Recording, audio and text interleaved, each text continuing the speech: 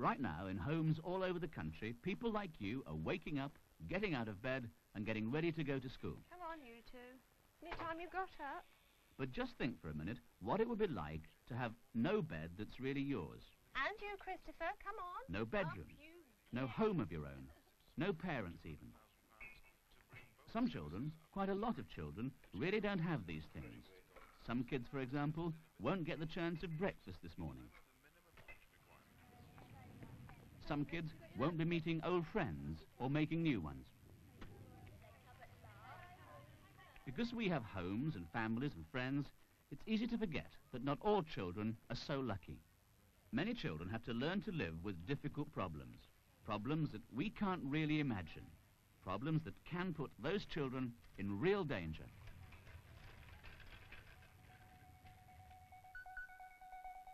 First, some headlines. In Britain today, 1.75 million children live in families where there's not enough money to buy proper food and clothes. Thousands of children live apart from their families because their parents either can't or don't want to take proper care of them. Every week, more than 2,000 children are in trouble with the police. That's the number who get caught, mixed up in some sort of crime. In many parts of the country, thousands of young people can't earn a living.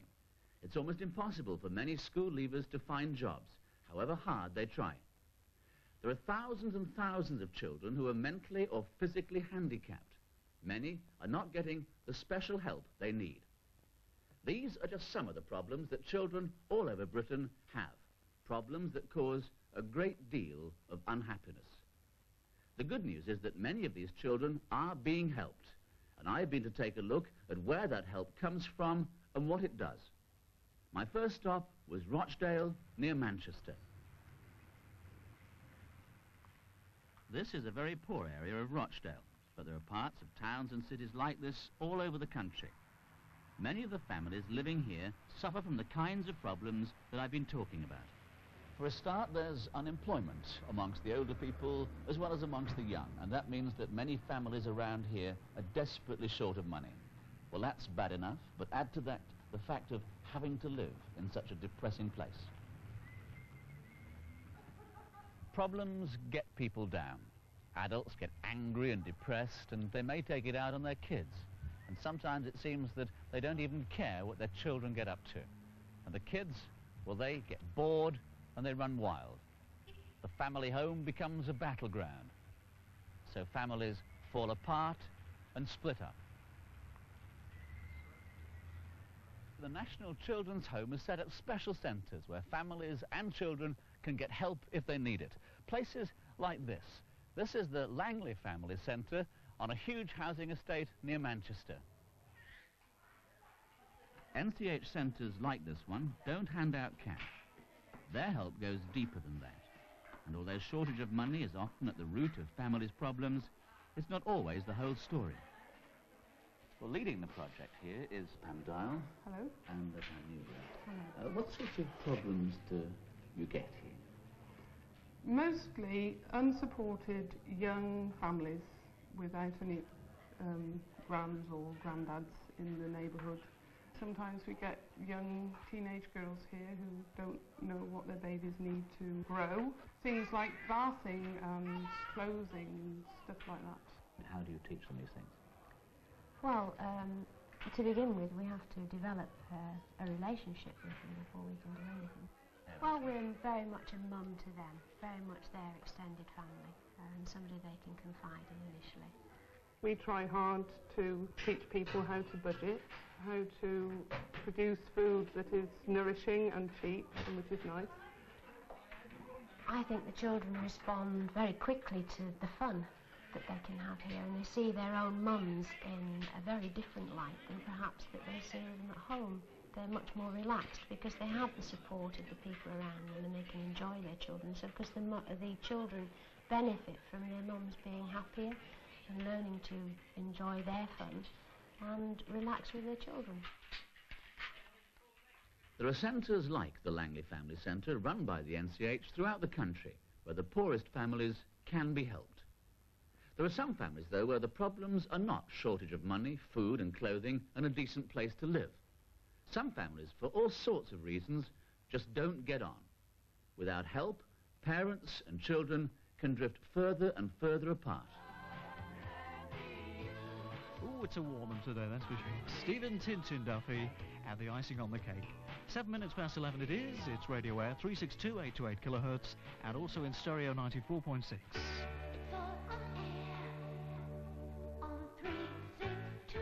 And of course, as usual at this particular time, we have a chat with Norma Rose from the Radio Air care line. Morning to you, Norma. Good morning, Ray. And how are you this morning? I'm fine. How are you? Not too bad. Has it been a busy week this week for you? It has been a very busy week, yes. So what sort of problems have you had? Well, one of the problems this week, of course, has been the build-up of tension about the school strike, and parents particularly are concerned about the kids who... Whenever possible, the National Children's Home tries to rebuild bridges to help families before problems get too serious. Sometimes things can be talked out and sorted out. And that's what's happening right here. Radio Air is a local radio station in Leeds, and at the moment it's broadcasting details of a National Children's Home phone-in service. And anyone with family problems can phone in and get advice. The outlook is remaining warm and dry. Stay tuned, next programme after the news.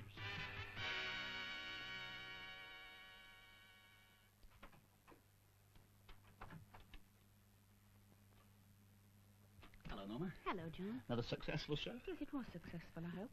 And what kind of help can you give to your callers? We aim to give a listening ear, so that people can offload whatever it is that's worrying them, because what may seem to be a very big problem to them may be only quite a small problem, and they're stuck in it and they need to talk it through. Family care line, can I help you? There's a counsellor at the end of a telephone who would be willing to listen and support and advise, if necessary, on where to go for the best help, because counselling is all about helping people to help themselves. The calls are dealt with here by a team of trained volunteers at the Family Care Centre. And the motto here is, if you can't talk to others, talk to us. And often, just talking to somebody on a telephone about your problems can be of great help. When families start to break up, parents are often so bothered about the family problems that the children seem to get overlooked. So they just hang around wondering what's happening. School leavers often find difficulty in getting a job, and some of them do end up in trouble with the police. And that's when they really need help, and the NCH is giving it at places like this, at Salford, where we are at the moment. And they're giving it to people like Mike here. Hi, Mike. You want to leave pen? So we're going to find out exactly what Mike's problems have been with the police and how the NCH is helping him. I've been up for about 18 offences, and I was worried that I would have got a DC. What's that? Detention centre. But instead I got IT, intermediate treatment. That's run by the National Children's Home, isn't it? Yeah. Well, put your belt on and we'll go and have a look at the place, shall we?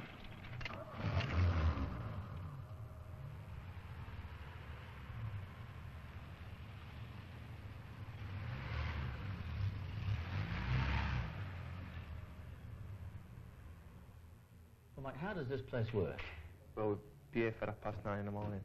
We'd go up, we'd have a break till 10 o'clock. At 10 o'clock we'd start a group session. In a group session, talk about an offence that we've done.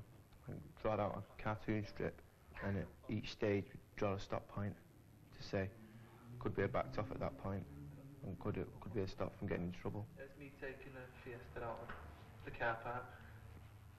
People would ask you questions, you know, why you done it and stuff like that.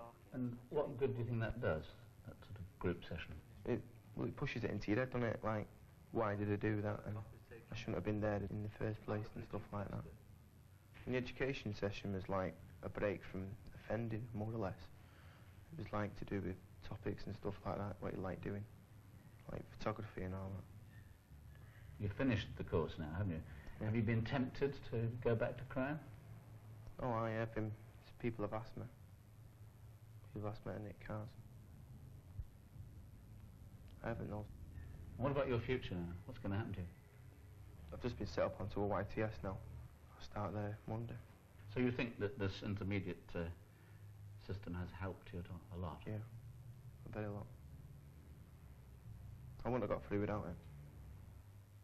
Paul Coggins is the centre's project leader. Well, Paul, what's the aim of this place? The idea behind the centre is to offer young people a chance to come here on this programme as opposed to them going into detention centre or youth custody centre, which are like junior prisons, really. Well, we've been hearing about Mike's story. How typical is that? Mike would be a very typical example of a youngster that we get. He committed quite a number of pretty serious offences before he came here, and he's done very well. Whilst he's been on the programme, he's now finished and he's still out of trouble. So he's a success so far? He's a total success so far, and certainly he's received a lot of support from his father, which has helped a great deal.